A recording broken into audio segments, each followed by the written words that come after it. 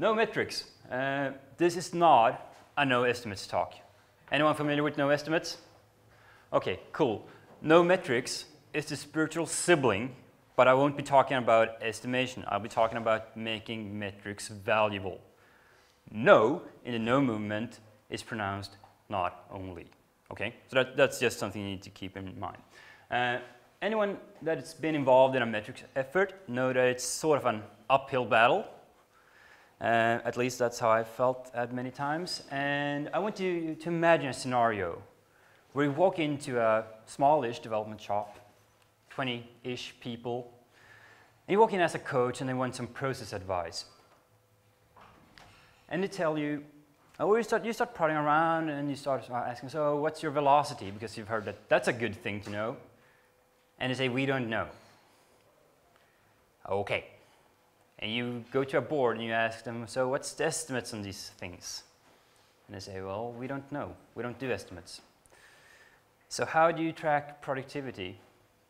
Well, we just deliver stuff. Are you feeling something like that? These guys are seriously falling off the horse. You walked into the development department that I've been leading for the prior 4 or 5 years. I've just switched to another company, but that wasn't due to me falling off the horse. It was due to me finding a bigger challenge. That's me, running around. I do a lot of that. That's also why I sort of tend to wander a bit. I run around different communities, collecting ideas on how to improve things. You can find me on Twitter as drunkcod. If you want to contact me, well, just shout at drunkcod.com. You can also smile if you like me or something like that. I think flirt also works. Since I really want to say that I'm a developer, I also got a GitHub account. But I do manage a lot of things. So, background. Why are we here? Or why did I sort of start to try to figure this thing out with metrics and with decision making? I found that as a developer, it didn't actually matter much how much magic I worked with machine. It didn't actually influence the bottom line. So I thought, oh well, I'll just debug the system, because that's what we techies do. So I went into the management literature and I started figuring out, okay, so how do I actually sort of manage a system? And there's a ton of good ideas. Most of them are centered on stuff like this. Anyone know who the dapper fellow in the background is? That's Bill Hewlett of Hewlett and Packard. That used to be a very successful company. He's a very successful man. What happened to the company afterwards, I don't know. You also find great gurus, like Drucker, saying what gets measured gets managed. And this all makes so much sense, doesn't it? And what I felt was missing were the needs. Why do we need to do that? And how will this actually help us attend to the need of people? And how will it help me? I started a journey trying to figure out some of those needs via software metrics. Because I rose up and I'm a tech lead. And software metrics are great, they tell you, because you can sort of control your architecture. If you have 20 people running around doing stuff, and you want to ensure that it's sustainable, and you have those ideas in your backpack, then you think, well, what I'll do is that I'll dive into the research regarding software metrics. And when you've done that, there's a ton of very fun stuff you can find. You can find stuff like what's the coupling between components, how these things correlate with lines of code. And when you find out, what you find out if you spend a few years with this is that if you take all the studies on software metrics and then you sort of compensate for outlying factors, the best correlation on system complexity is the metric everyone hates. It's lines of code. But you can also do other fun stuff. If you're very good at software metrics, and if you build a few tools, or if you buy Independ or Structure Map or something, or Structure 101, you can start digging into a code base. You can start understanding the history of it. You can collect historical data, and you can mine it. And you can see the big seismic events in that code base history. You can see when units were formed or disformed, when different things happen, and that's all very useful. And as a leader, as a manager, as someone trying to help people meet their needs, it's all in the past. You feel like Indiana Jones. You're spelunking through a code base, you're finding a lot of numbers, but the information you really need, you can get in a different way. What would that be? Well, you can take a cup of coffee, and you can go over to your teams and you can say, stop, what's happening? And you can start pairing with them, and you can start finding the behaviors that drives the quality you need. And then all of a sudden, all of that time you spent being Indiana Jones feels slightly wasted. So don't do that. Or, well, you can do research, but that's a different thing. What we need to understand is, as soon as we start measuring things, we need to consider the ethics of what we're doing. If you're in a position of power, you'll be influencing people, and your first and foremost responsibility should be to do no harm. You should do no harm to those around you and to your customers. We heard a lot of talk about customers today, so what's a customer? Please jump forward. That would be very helpful right now.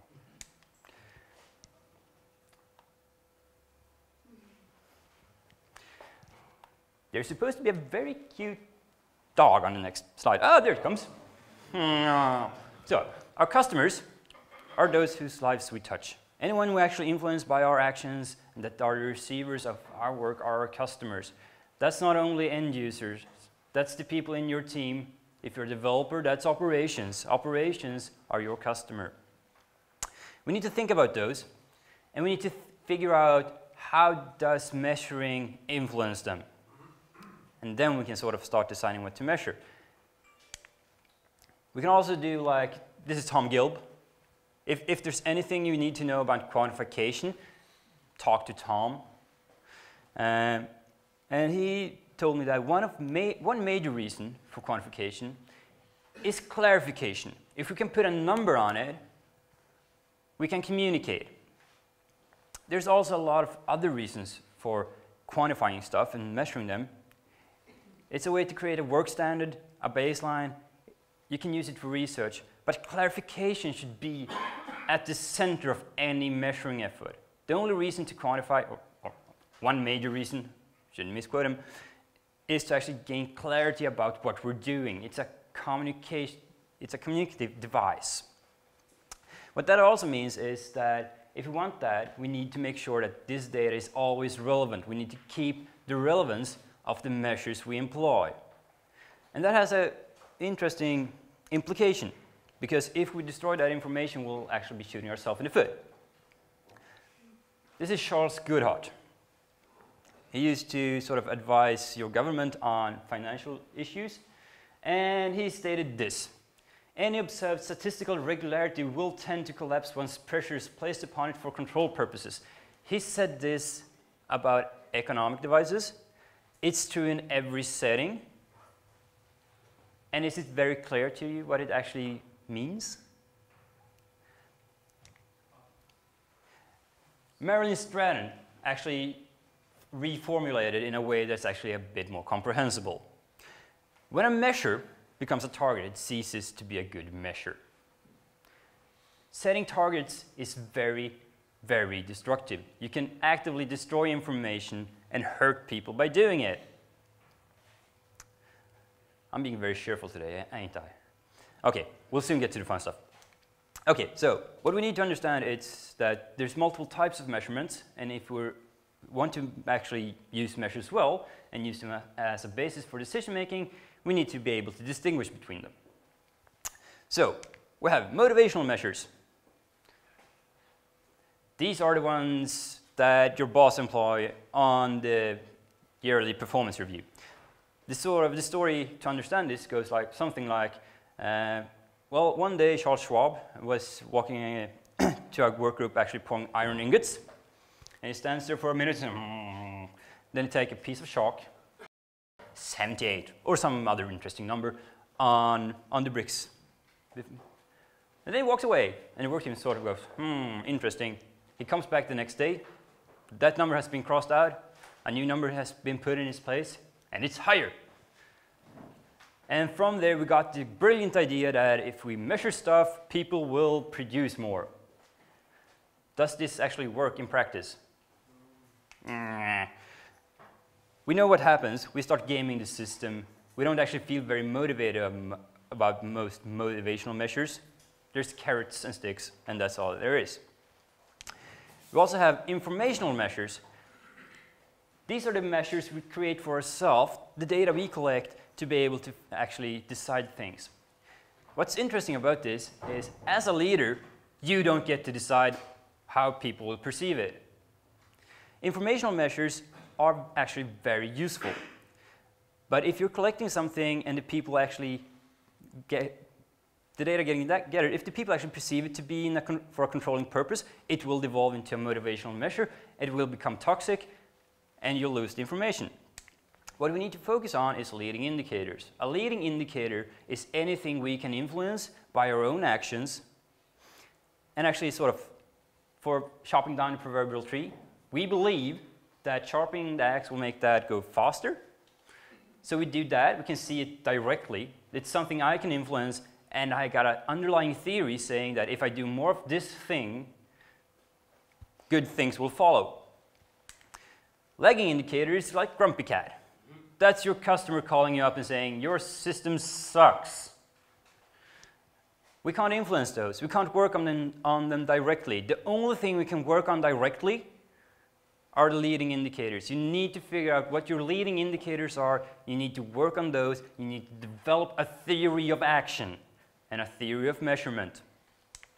So, how do we often fall off the horse regarding measurement? Here are some of my favorite stories. Burn downs. Anyone doing those? Okay, so anyone ever seen a team do burn downs, conclude that, ooh, we're going to miss, and then just merrily go along and do whatever they did beforehand? Have you seen it happen multiple iterations? So why the hell are you collecting that data? If you're not acting on it, you're just burning people's lives. You're collecting data, you're not acting on it. That's wrong. Start with the need. Velocity, another favorite of mine. Anyone use velocity? Yes. Anyone think that it's a sensible metric? Okay. Some people actually say that, well, the best metric there is velocity, and I know how to double your velocity. Just double the number, it's very easy. Velocity is a great measure as long as it's informational. As long as we as a group use it, it's great. As soon as it gets sort of under external control, it devolves into nothingness. Story points.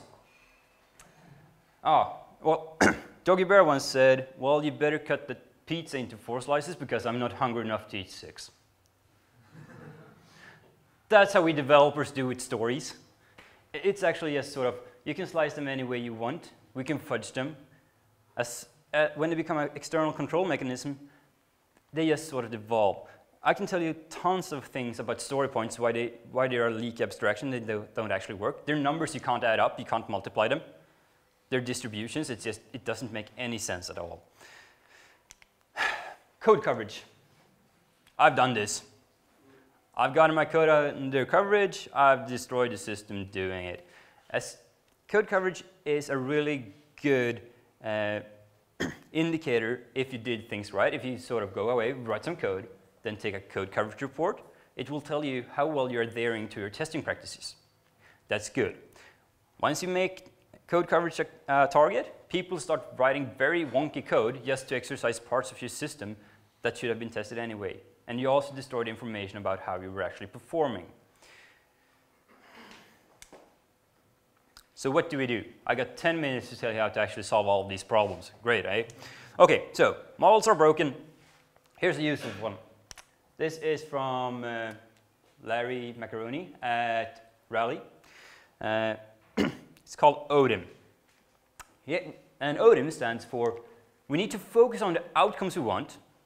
What do we desire? What are our needs as a group? the outcomes we want is the result of something. They're the results of decisions made. The decisions we make need something to support them. What do they need? They need information. The information we need to take the decisions needed to be taken, to reach the behaviors and outcomes we need, those are based on metrics. So we should always start with what do we want, what are decisions, what information do we need, and then, and only then, select a metric to actually give you the information. And discard it as soon as you're done. More on decisions. So in collaboration with this very fine human being, hi Kim, we started talking about, well, how do we sort of externalize decision making in a way that we can actually talk about it in a decent way? And we came up with this. This might not fit your context. We know that it fits my context of small development teams, and it seems to fit for pretty big organization with something like what, 30,000 employees or something. You might be outside of those parameters, so this might be completely irrelevant. But what you do is that you take a stakeholder, you sit down with him, and you start talking about the decisions that needs to be made. And you start mapping them out. And you can see that, well, this decision depends on that one. These two are even looping. And you can sort of start actually externalizing, visualizing your decision-making process. And you can start talking about it. One thing to think about when you do this is keep all of the decisions at approximately the same level. So don't mix different levels of abstraction essentially in your decision map. When you do that, you can create decision systems. A decision system is essentially when you start seeing recurring patterns in these, you can sort of figure out that on a micro or macro level, you can figure out when to apply different patterns and you can externalize those and you can build a knowledge base on how to create decision systems. Instead of informational systems, you create decision systems because the decisions are what will drive your outcomes. You'll also realize something that's pretty amazing, and that is that decisions can suck. Totally. And what do we mean by that? Well, decision suckage is essentially if you take an index card, you write a decision on it, this is the decision that needs to be made, and you put up the information you need, and you stick that on a wall, you got a decision Kanban, right? It will actually start pulling in or sucking in the information it needs. You'll also find that if you have multiple pieces of information you need, you can actually often preempt it. And you have it all visualized, you can talk about it, you got a wall of great things, and you're actually not. You're sort of always starting with a need and you pull in exactly the bits of data you need. Isn't that great? Instead of sort of collecting stuff up front and hoping it's useful, you're actually just pulling in exactly what you need. That's reducing waste, that's focusing on flow efficiency. So how would that work in practice? So say that you have a decision to make. Should I run away from this? Well, I don't know, it's kind of cute, gut feel. So let's create a card from that. So should I run? That's what I need to figure out. The information needed is the threat level.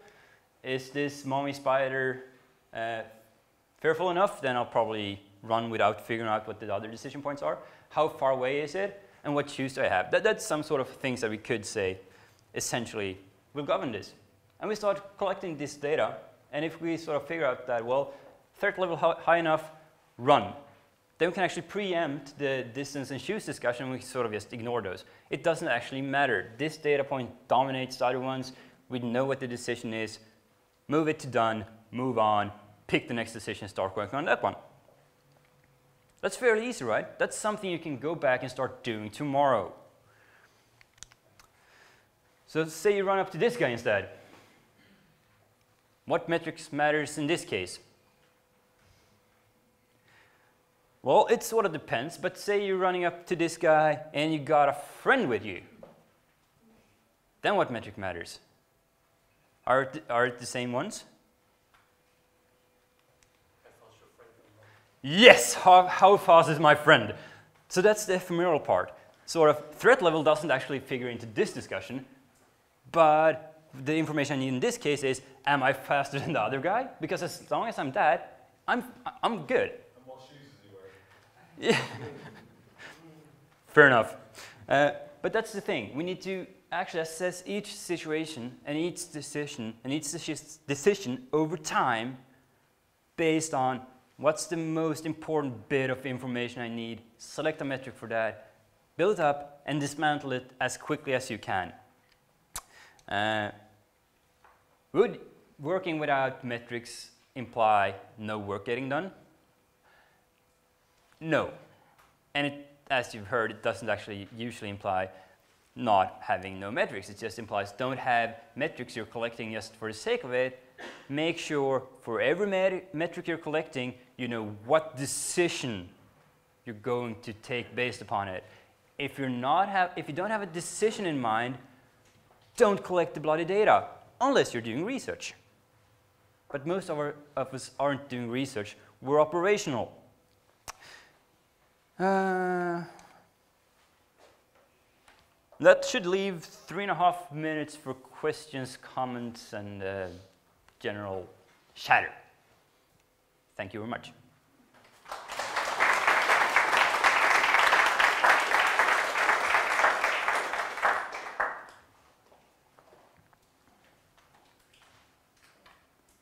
How fast can you run in case we together in the same room?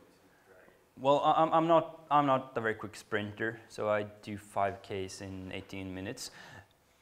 But I can keep on running for about 19 hours. So you know your framework was ODIM? Yes? And you talked a lot about decisions, but I didn't hear much about actions. You know, when you were going through the table, I know the outcomes are context sensitive, but I didn't hear you even mention them. Was there a reason? The reason is that the outcomes are so contextual. They're up to you. So what do you desire? What are the needs we have? What is the purpose, essentially? So we need to mind them from that. And that's the thing. Unless we have that, collecting the data won't actually help us. So that's why it's you select that one. I can help you with the other pieces. So you talk about outcomes, but earlier you talked about that the outcomes was actually lagging indicators. So why is outcome metrics here interesting and you're not measuring some lagging indicators? Outcomes, it's a really fine question. So I'm talking about outcomes, and then I say, well, you can't work directly on those, and so we sort of shouldn't think about them. What we really need is leading indicators. The thing is that we have something we desire. That's the outcome we want. In order for us to move in that direction, we need to take action. Taking action, that can be the leading indicator. The leading indicators are based upon the theory of what will move us towards our purpose or outcome. So, and that's where we should focus. We should focus on the behaviors that will, in our theoretical framework, drive us towards our outcome, the outcome we want. And we should also build into that a feedback loop that tells us if our actions are actually working. So we need to update our theory based upon the outcomes we really get. If I think that sitting on my couch eating potato chips is very likely to make me a fast sprinter, I got a theory. And I can have a leading indicator of how much potato chips can I actually eat in an evening. But I also need to verify it with the lagging outcome, the lagging indicator, that's my speed over a short distance. And somewhere along the line I need to actually figure out that, well, my theory is flawed. I need to go back and find better leading indicators. Does that help you? Can you give an example of a leading indicator, but not like a master or something, but something like a real world? What should we use as a leading indicator, like a leading metric? WIP. WIP is one. If we believe focusing on having little work in progress is good, then I can actually influence that directly by not taking on more work, by not overburdening myself. Sorry, that's all the time I got. Happiness index would be another good example. Measuring happiness across the team. Very good leading indicator. That's also an excellent one. Anything else? Actually, you get sort of like 5 minutes to switch rooms, if I remember the schedule right, so.